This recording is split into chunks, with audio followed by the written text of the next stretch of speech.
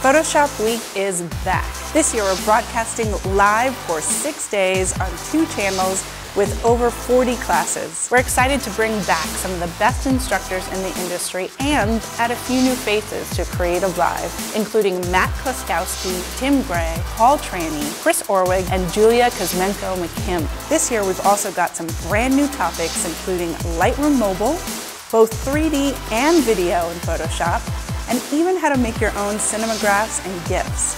Whether you're an amateur or a pro, beginner or advanced, Photoshop Week is for everyone. When you're in the moment trying to capture that once-in-a-lifetime thing, something that might never happen again, you need to be focused on that moment. And sometimes things, they come out a little imperfect. The horizon might be crooked, or maybe had a little piece of dust on your lens. Photoshop is there to help you. It helps you go in and fix those pictures in post-production.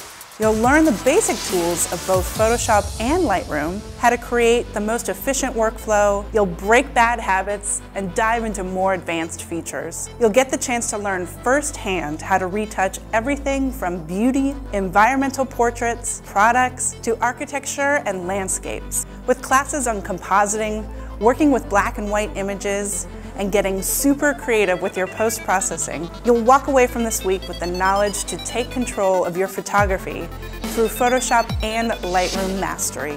We've lined up the best instructors to create one of the biggest global Photoshop events of the year, so join us February 23rd through 28th for Photoshop Week 2015 right here on CreativeLive.